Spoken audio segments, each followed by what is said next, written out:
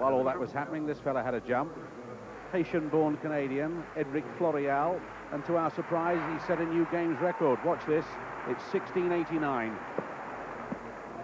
Boom, right there, just on the 17-meter mark, and that's a big lead at the moment in the triple jump. That was the top man in the Commonwealth in 1989, Edrick Floreal of Canada. While we wait for the measurement... 18-meter 70 was Stephen Backley's mark over that. This fellow who led the Commonwealth rankings last year has suddenly shown the form that put him there. 16.89, Floreal. Pounds it out. Equal distribution of effort and weight keeps it moving forward fast and low. Good triple jumping.